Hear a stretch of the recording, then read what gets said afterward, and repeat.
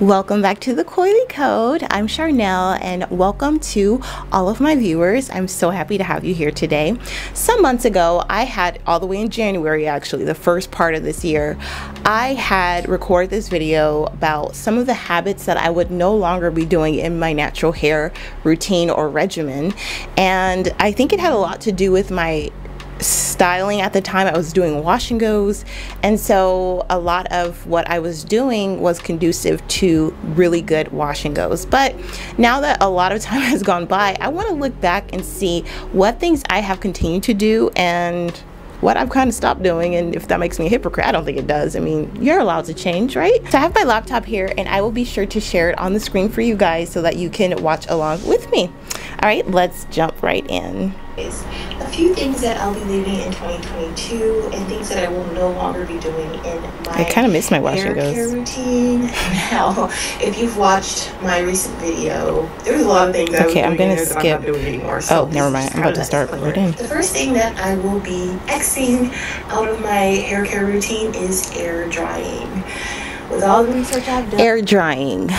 Actually, I do air dry now because there's no reason to, although you could actually set your mini twists or your mini braids, your cornrows under a hooded dryer to at least stop the hair from shrinking, because even though people were talking about how damaging air drying can be to the hair strands, I haven't had that kind of damage. And I know they talk hair weathering stuff, but look, our ancestors, the people in the Bible, nobody had blow dryers, okay? So the air, it's nothing wrong with it. God made us, he designed our hairs to do that. So I don't have a big fuss about air drying anymore regarding that. But I will say that air drying can be damaging to my hair because of the shrinkage. So my hair shrinks a lot. And so even if I've air dried for an hour, my hair is still shrinking. As long as there's moisture still in there, my hair is still shrinking.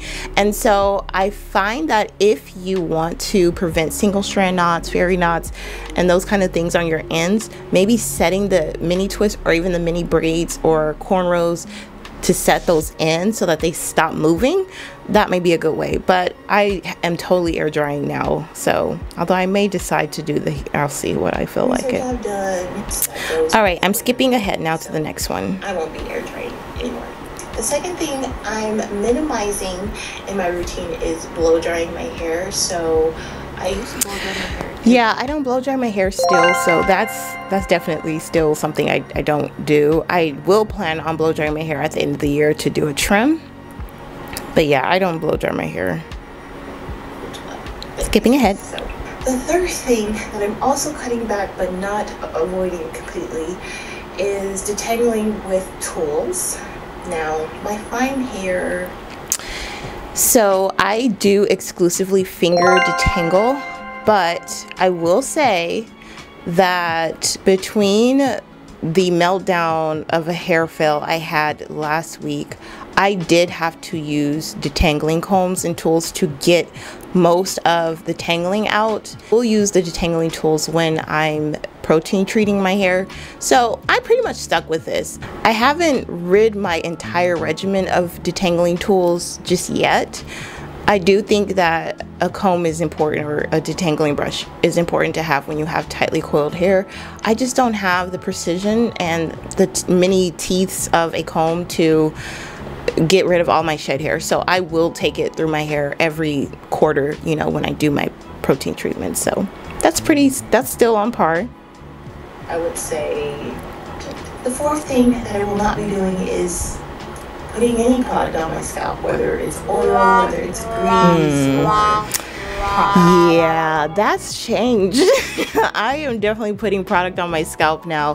One thing I will say, the Royal Oils conditioner does direct you to put it on your scalp, and I feel that that is actually improving the condition of my scalp as of right now. So I I've used both the shampoo and conditioner now for 2 times, and so far I do see a big change in my hair and my scalp especially. I'm not as itchy and fussy after a week, and my scalp is not itching right after I've finished washing it. When I was doing a wash and go, there was no need to do that because I was washing my hair every 4 days. Granted, that's not the original Anthony Dickey method, but I modified it because my wash and go looked so good after 4 days. I didn't want to be in my hair so much, so I didn't need to put product in on my scalp. So this has more to do with cutting down the time of my wash days, because doing wash and goes, you have to wash your hair more often. So I'm on a right now 3 to 4 day schedule, and so I won't be doing hot oil treatments or any long pre-poo treatment. Is what I'm trying to say. So I do pre-poo now because after having my hair in a protective style for 2 weeks, 4 weeks, however long I'm able to go, my hair needs a lot of the pre-poo treatment to just get it moving, to get rid of shed hairs, to get some protection from like shampoos, because I do use cleansing shampoos, and so a pre-poo helps create kind of a reinforcement for the hair, I find, for me. But yeah, I do pre-poo. I have not done an oil treatment though, and I know I'm not using the Curlsmith bond salve thing anymore.